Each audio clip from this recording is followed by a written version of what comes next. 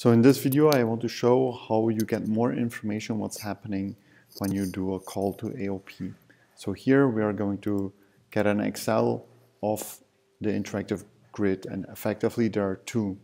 So I downloaded the interactive grid, which is fine. And let's say I want to get more information what's happening. So I can click the debug here. And now when I click the button again, it's downloading. And I can go to View Debug. I can go to the Ajax plugin request. And here I see the AOP calls. So first is adding data to JSON, and like you see what's happening. Then here's a call to the AOP server.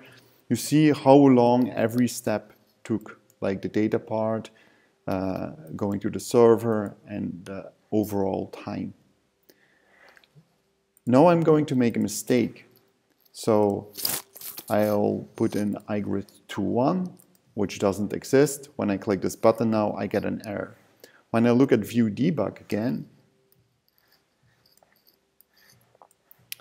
and I open this one, I see here that the region with the static ID is not found.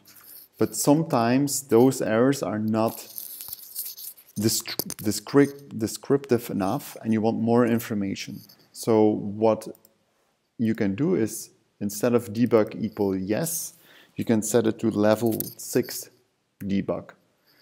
So when you click Excel now, then AOP will generate much more debug information. So when I scroll down now, I see here all the AOP details, so I know exactly what is happening behind the scenes.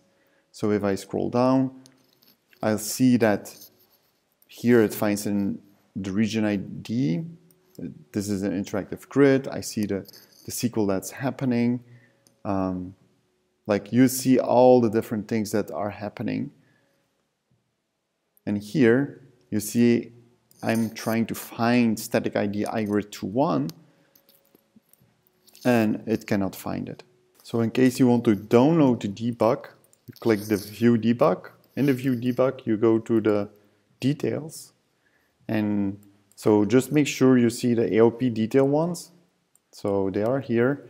So what you can do is you can do Actions, Download, and you can just download the HTML. And when you contact AOP support, include that file.